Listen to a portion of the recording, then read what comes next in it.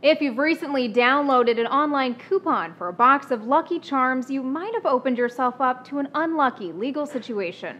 Tucked away in the fine print of its parent company's new privacy policy was language informing consumers if they'd entered into certain forms of online engagement with General Mills, they had given up their right to ever sue the company. It read in part, use of any of our sites or services or participation in any other General Mills offering means that you are agreeing to these legal terms. Analysts interpreted that to mean interacting with General Mills on Twitter, liking its Facebook page, entering in a sweepstakes, or downloading online coupons. In other words, the change in legal terms meant those customers, likely without even realizing it, were agreeing to settle any disputes before an independent arbitrator, as opposed to in front of a jury or a judge. A legal expert raised an interesting point to the New York Times, which broke the story.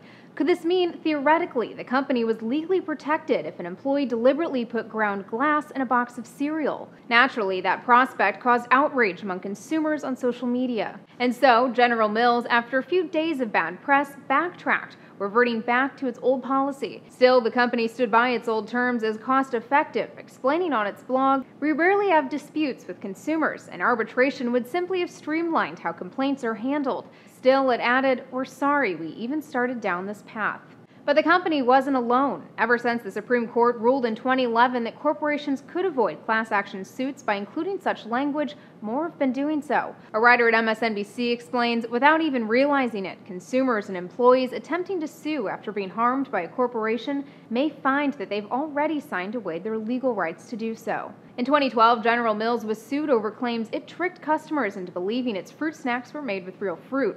In a settlement, the company agreed to remove the word strawberry from the label. For Newsy, I'm Elizabeth Hagedorn, multiple sources, a broader view.